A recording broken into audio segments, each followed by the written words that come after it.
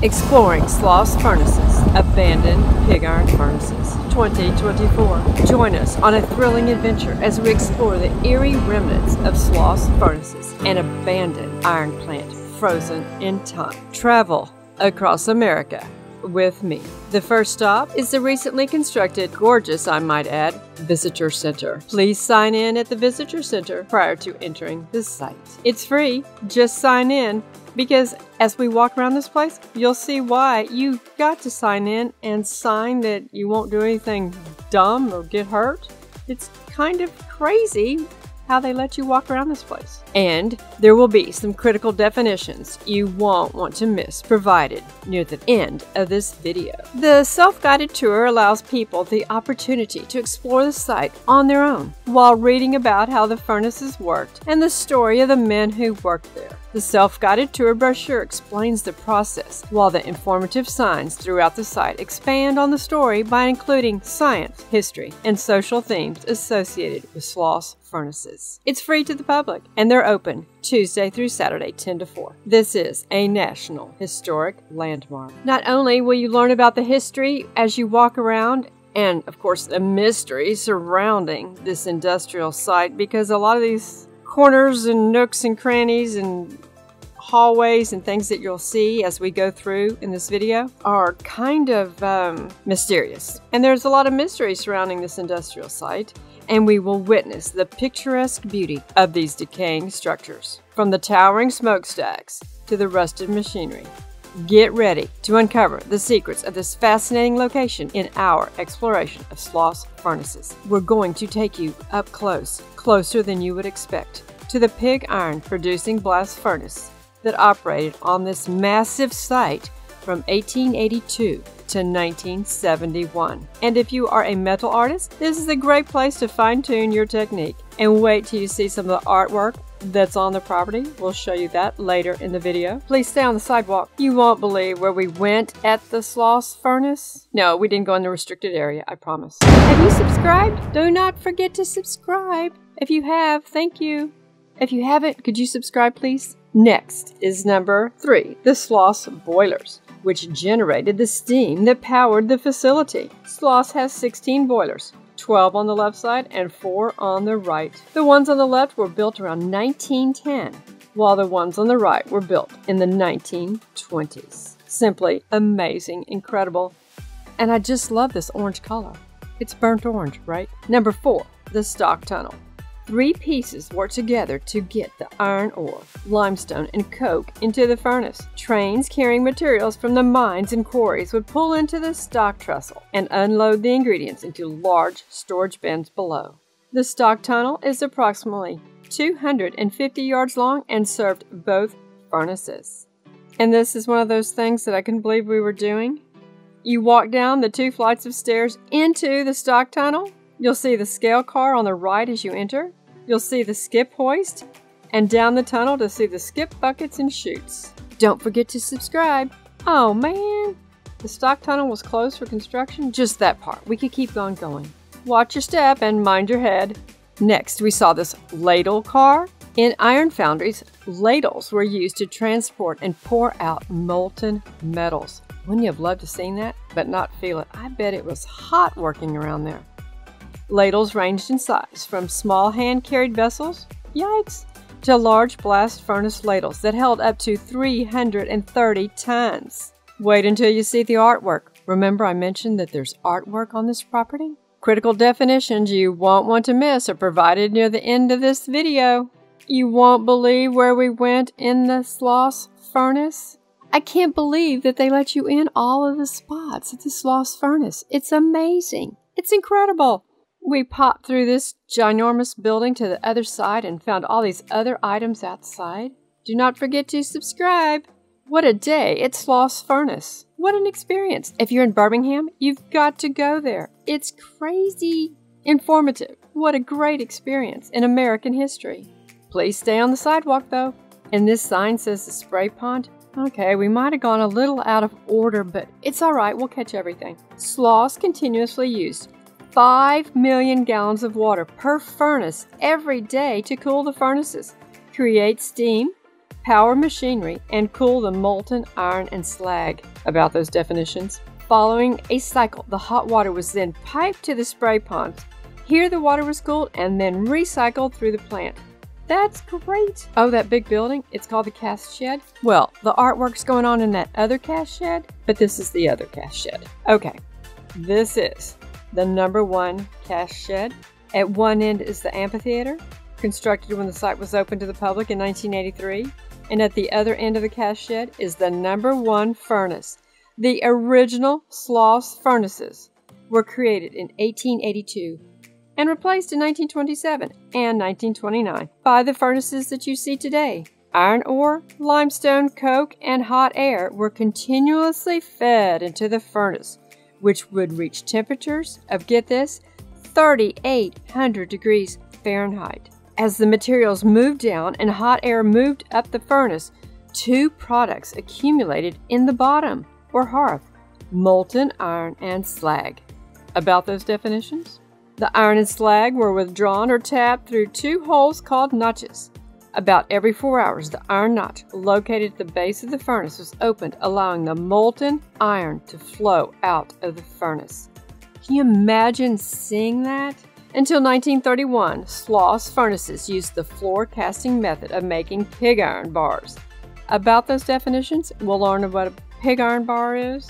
Men would dig the molds for the pig iron bars into the floor. And what about slag? Well, you'll just have to wait to the definitions. And we've talked about slag, right? Haven't we? Right next to the furnace in the #1 cast shed is an elevated walkway. Under the elevated walkway is the ladle car that we saw earlier. It's the large steel kettle lined with heat-resistant fire brick. It transferred molten iron from the furnaces to the pig casters. As you look down the ladle car, you can see the remains of the slog pig caster. The ladle car and the pig caster were brought to Sloss in 1931, making the floor casting method that we just discussed obsolete. Then we found the pyrometer house. The 2-story brick building that sits right below the #1 furnace was named after the temperature measuring instruments called pyrometers that were mounted in the upstairs room. The downstairs room was a mill-weight shop where furnace repairmen worked. This building is the strongest built building on site. I bet so. And would be used to protect the workers if anything went seriously wrong with the furnace. Well, that's good to hear. The use of the pyrometer house prompted the workers to call it the doghouse, saying the furnace would get mad at them and put them in the doghouse. Cute. And then #6, the hot blast stoves. Along one side of the water tower plaza, which the water tower is the one that's got Sloss written on it. You see the big tower? It's such a beautiful, picturesque scene, isn't it? Back to the hot blast stoves. Along one side of the water tower plaza are 6 tall, cylindrical hot blast stoves. 5 are in a row with the 6th around the corner creating an L shape. These stoves heated the air before it was pumped into the furnace. The stoves consisted of steel shells lined with heat-resistant bricks and filled with a tall lattice of fire brick called checkers. Waste gas from the furnace would be burned in the stove to heat the checkers. The gas was then shut off and the air was blown through the stoves.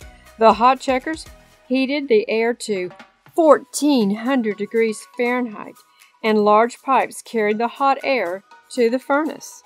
Quite an operation, wouldn't you say? Did I mention that this is a National Historic Landmark? Yes, the Sloss Furnaces are a National Historic Landmark. Thank you for sharing my travel videos. And this is the entrance to the blowing engine building. No climbing. Okay, promise. In the first 2 rooms of the blowing engine building are 2 Ingersoll Rand turbo blowers. These were brought to Sloss Furnaces in 1949 and 1951. They are centrifugal compressors driven by steam turbines. These compact, efficient turbo blowers did the work of all 8 of the original blowing engines located directly behind the back turbo blower. The turbo blowers created very hot temperatures in the building, sometimes as hot as 100 degrees Fahrenheit in summer months. Yikes! Sounds like Death Valley to me. Built in the early 1900s, this is the oldest building on site. Isn't this interesting? The Sloss Furnaces in Birmingham, Alabama. Are you hooked yet? Are you hooked on the Sloss Furnaces, a historic landmark in Birmingham, Alabama? We are in the heart of Sloss Furnaces. Now, the powerhouse. Built in 1922, the powerhouse generated electricity for the plant as well as the Sloss quarters, the housing community built by the company for its workers. Oh, so it was a company town type thing. Steam from the boiler spun a turbine that powered a generator to produce an alternating current. The turbine and generator are on the upper level of the building, while the machines on the ground floor converted the alternating current into direct current. This was the craziest part of the tour, in my opinion. Give me a thumbs up if you're enjoying this video. It's a part of American history. It's part of industry. It's so amazing. Danger, second floor under repair. Do not enter. You don't have to tell me twice. Remember I told you we didn't go in order? Well, this is number 3 in the brochure, and it's the Sloss boilers. Colonel James Withers Sloss was one of the founders of Birmingham and helping to promote railroad development in Jones Valley, Alabama, and participating in the Pratt Coke and Coal Company, one of the new city's first manufacturers. In 1881, he formed his own company, the Sloss Furnace Company, and began construction of Birmingham's first blast furnace on 50 acres of land donated by the Ealyton Land Company for industrial development. And we've heard of this Ealyton Land Company and mentioned it in my other videos on downtown Birmingham. You'll want to watch all of those videos. The first blast was initiated in April 1882. The facility produced 24,000 tons of high-quality iron during its first year of operation. Sloss Iron won a bronze medal at the Southern Exposition held in 1883 at Louisville, Kentucky. Go Sloss! It's just amazing that they allow visitors to walk through the remains of this site. What do you think so far? Leave a comment below. The pathway to the stock tunnel and skip hoist? The stock tunnel are the 3 pieces that work together to get the iron, ore, limestone, and coke into the furnace. I think I mentioned that already, but remember we took a different path than the arrows led. Just simply amazing. Please do not climb on the sculptures. Oh, we're at the artwork? Cool. Turtle Island drum. Look at these 3 guys. Remember, I had promised I'd show you these iron sculptures. And then this student cupola chain?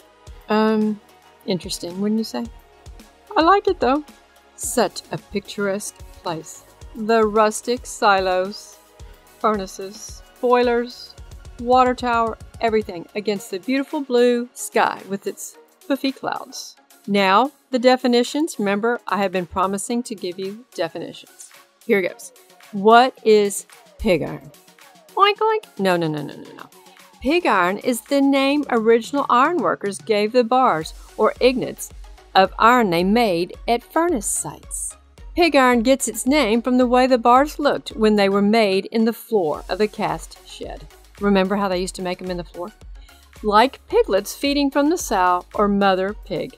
By 1931, Sloss Furnaces was making around 800 tons of iron each day. That means the site would make around 32,000 pig iron bars a day. Wow! Simply incredible. The industry in the early 20th century. So what is slag? Slag is a waste material called a byproduct left after smelting iron. What we did at Sloss. The slag pile at Sloss used to be between 20 and 40 feet high. Even though slag is waste, doesn't mean it's wasted. Slag can be used to make concrete, fertilizer, and other useful items. Great idea. And then what is coal? Coal is a burnable material used as fuel by people since the 1800s. And then what is iron ore? Iron ore is a rock that contains iron and is found naturally in the ground all over the world. The melting point of iron is about 2,800 degrees, making liquid iron hotter than typical lava. Iron makes up about 5% of the Earth's crust, making it the 5th most common element found. And then what is flux? Flux is a material used in iron making to remove impurities from the iron ore. It's the cleaner of the process. Sloss Furnaces primarily use limestone and dolomite as the flux in their furnaces. Limestone is mainly made up of calcium carbonate. which is what Tums are made of. Well, I guess that's just a little bit of free information there about Tums. And then what is coke? Coke is basically a pure form of coal used in blast furnaces, like Sloss Furnace did. It's used as fuel. Coke is made in coke ovens like these by heating ground up coal to 1800 to 2000 degrees for up to 2 days. Wow! The first known time coke was used to make iron was in 1709 in Britain. That's 177 years before Coca-Cola, making it the original Coke.